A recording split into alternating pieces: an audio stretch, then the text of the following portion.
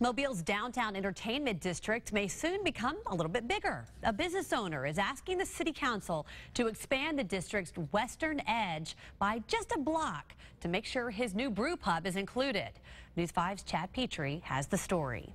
Well, this old auto repair shop hasn't seen so much as a tune-up in a long time. But if the folks behind Serda's Coffee Company get their way, the tune-up here could be in the form of a brewing company. We've got two things that we're working on here. We've got a great location, but it also gives us plenty of room because we're actually a manufacturing process. We're a manufacturing facility, so we'll be manufacturing beer on site. The only problem at the moment is that this old car shop sits just outside Mobile's downtown entertainment district. The Mobile City Council may vote next week on whether to add one more block to the district to encompass Serda's Brewing Company.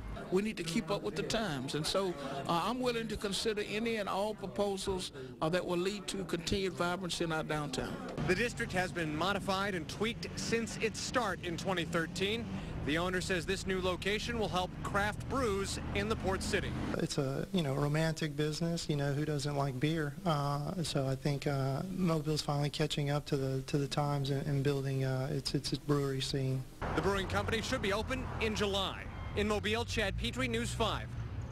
Well, in a related story, the Mobile City Council recommended the ABC Board approve a manufacturing license for Serda's that would legally allow them to make their own beer in the brewery.